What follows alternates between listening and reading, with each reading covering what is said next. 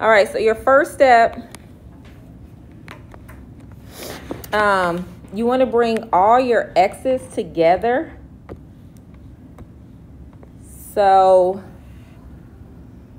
you could subtract the 3x and pull that over, or you can subtract 5x. It really doesn't matter. Who subtracted 3x first? Okay. So let's go ahead and do that. We're going to subtract our 3x's over. So that'll be -6 equals 2x plus 8. And then what? What's my next step with that 8? Subtract it. Good. So when you add these in your calculator, you get -14. And when you divide both sides by a +2, you do get -7. So I agree.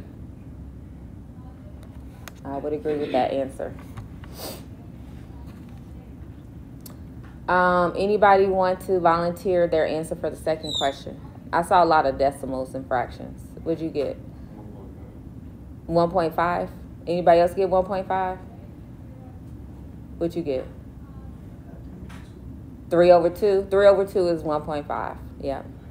3/2. Yeah, 3/2, that's the fraction. Or you can write it as a decimal and get 1.5. So let's work through it. All right, so your first step should be to multiply your parentheses by 6. So that would be 6c. And anytime there's a variable that's not x, if you want to make it x, you can. So 6c plus 6 minus 3 equals 2c plus 9. Combine your like terms. So when you combine your like terms, that would be the 6 and the -3.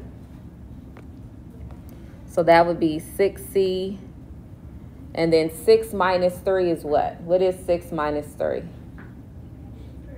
+3. All right, now we're going to subtract that 2c over,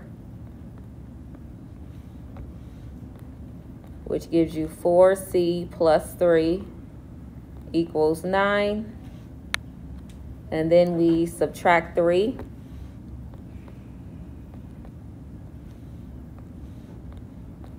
So 4c equals 6. So there's actually 3 answers that you could give me and get full credit. So I would give you full credit if you left it as 6/4. If you reduced that and said 3/2, that's also correct. And if you wrote that as a decimal, 1.5, that would also be correct. All right, so let's go to our notes now. And today we're going to focus on inequalities. So, no, we're not. Sorry. We're not doing that. That's tomorrow. I'm a day ahead. We're solving for y. So let's solve these equations for y. Solve for a variable.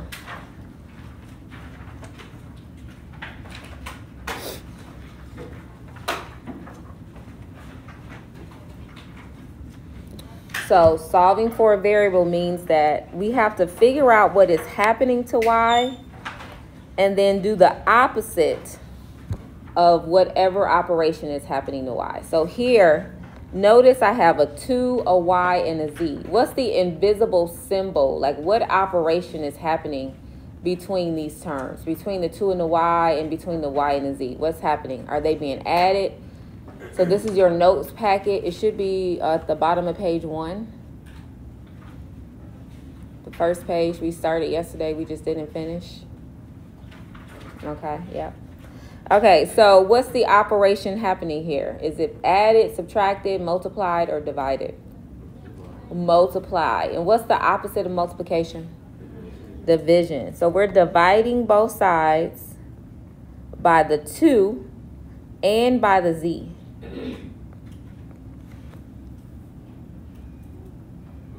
So when we do that, we're left with k divided by 2z equals y. And that is your answer. So we're isolating y. We're getting the y by itself.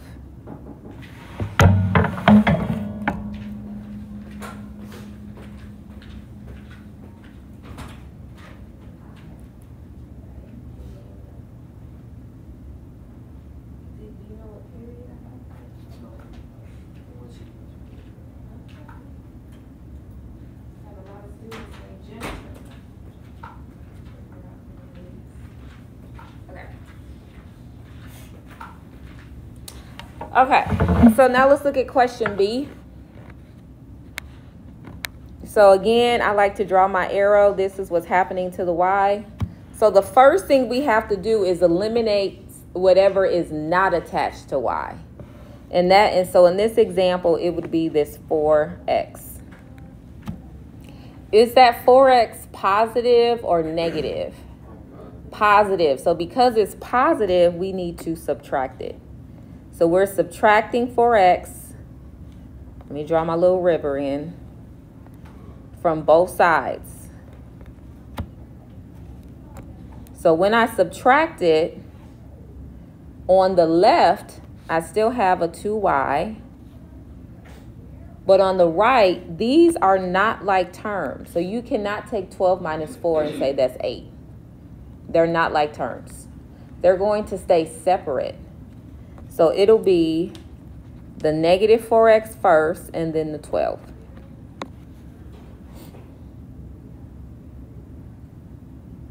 And the last thing we're going to do is divide everything by 2.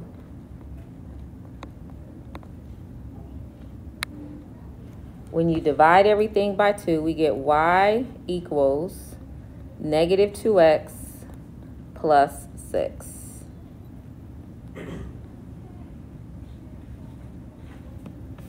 And that is it. So when you isolate or solve for a variable, your answer is an expression. It's not a number. All right, let's look at question C.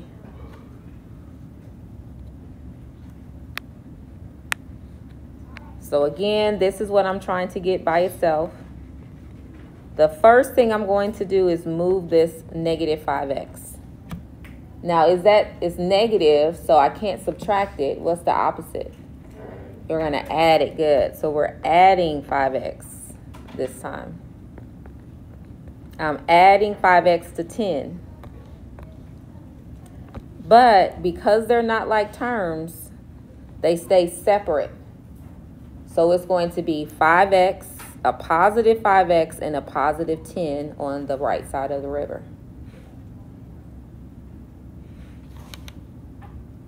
So first we move whatever's not attached to y, and then we divide by the number in front of y. So in this example, it's a 2.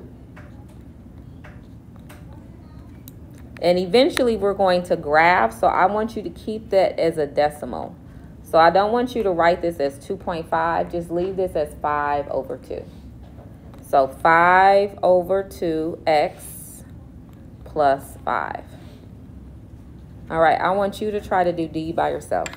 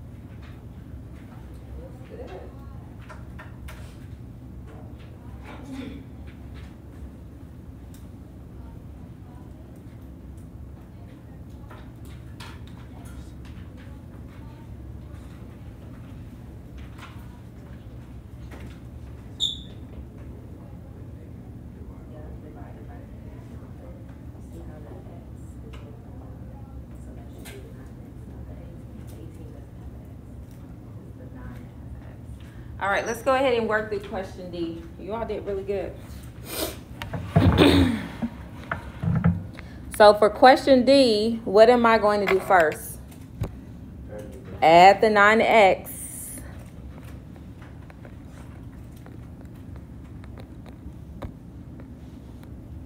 So that would be negative 3y equals a positive 9x minus 18.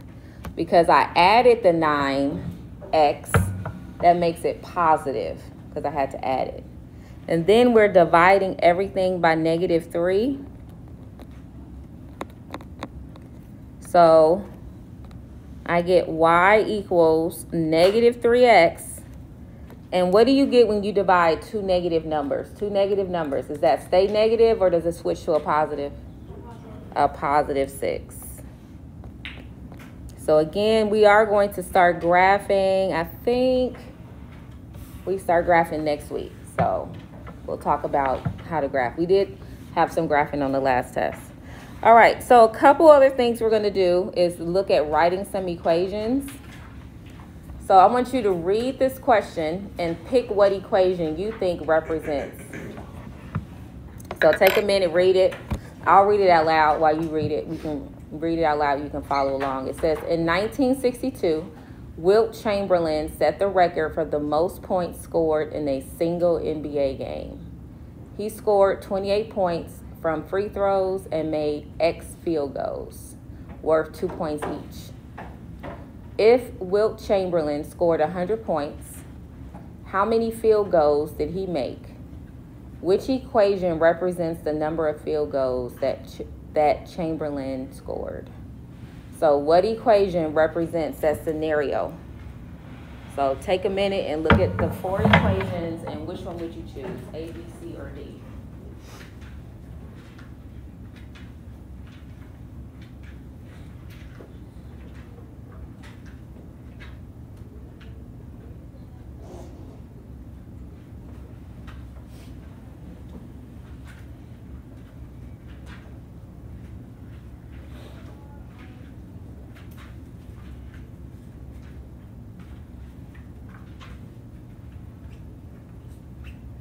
So we know that he scored how many points? How many points did he score altogether? 40.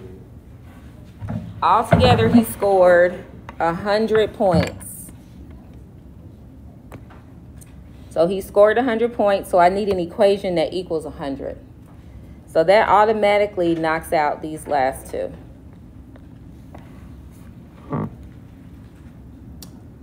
So he scored 28 points, and his field goals are 2 points each.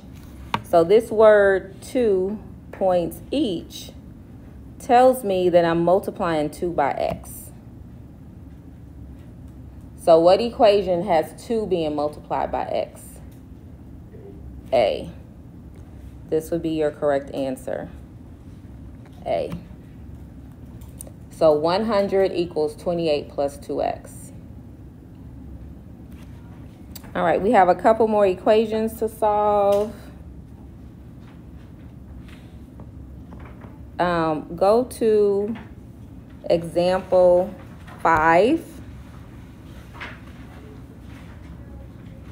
So one of the things on this test is talking about x and y intercept. Let me zoom in on this first part here. So the Empire State Building run-up is a race in which athletes run up the building's 1,576 stairs. In 2003, Paul Craik set the record for the fastest time, running up the average of about 165 stairs per minute. That's a lot. The function C equals 1,576 minus 165m represents the number of steps Craik had left to climb after n minutes. Find the zero of the function and interpret the meaning. Okay, so we already have a graph. So the graph appears to intersect. Where does it cross the x-axis? We have to look at it. Where does it look like? You have to approximate it. So that looks like it's what? About x equals what? This is my x-intercept. So if you had to approximate that number, what would you say that number would be? It's a little less than 10. So we'll say 9.5. Which means that Paul finished the race in about 9.5 minutes. Or 9 minutes and 30 seconds. So now let's solve the equation to see, because that's what it appeared to be on the graph. So now let's actually solve that equation. So let's solve our equation. So 0 equals 1,576 minus 165m. How would you solve that equation? What would be your first step?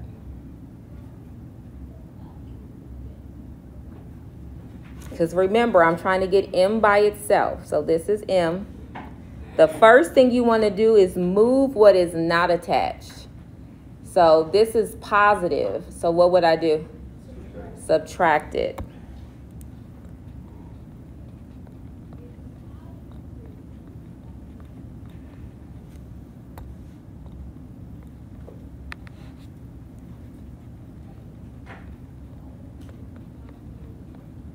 And now you're going to get rid of what is attached. So how would I get rid of this negative 165? You would divide it. So pick up your calculators. And I want you to type in negative 1,576 divided by negative 165.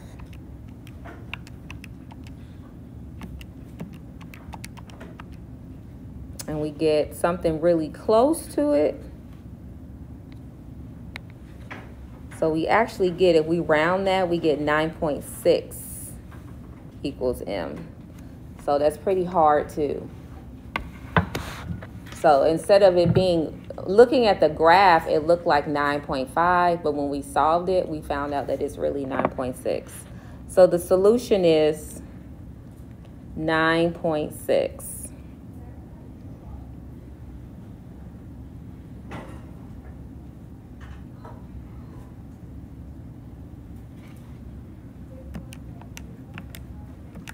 Which is 9 minutes and 36 seconds. So that's pretty close to what we estimated at 9.5. Okay, we have time. Let's go back and do that question we skipped. Let's look at example 2.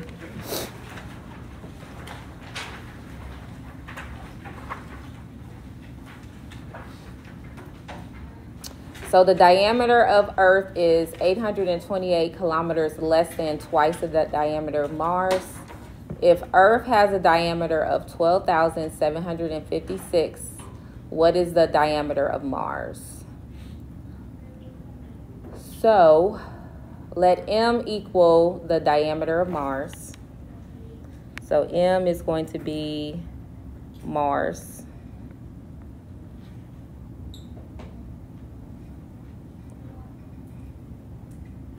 So my equation will be 12,756 equals 2m minus 828. So we're going to solve this equation. So the first thing you're going to do is get rid of this negative 828. How do you get rid of the negative 828? If it's negative, the opposite of subtraction would be addition. So add 828.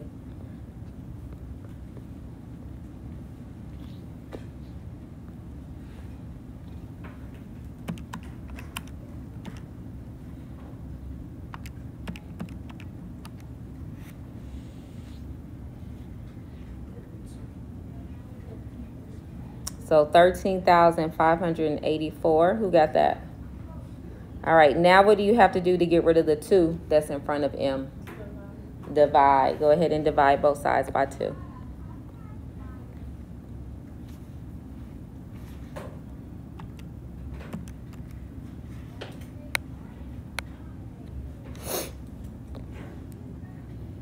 And you should get 6,792.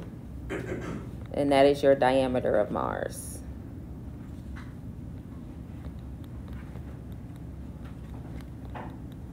All right, go ahead and take out homework 1. So you should have finished numbers 1 through 4 yesterday. Did I give you those answers to the first 4 questions? Okay. Today, on homework 1, I want you to work on numbers 5, 6, and 7. So get 5, 6, and 7. If you need help, feel free to bring it up. I will help you.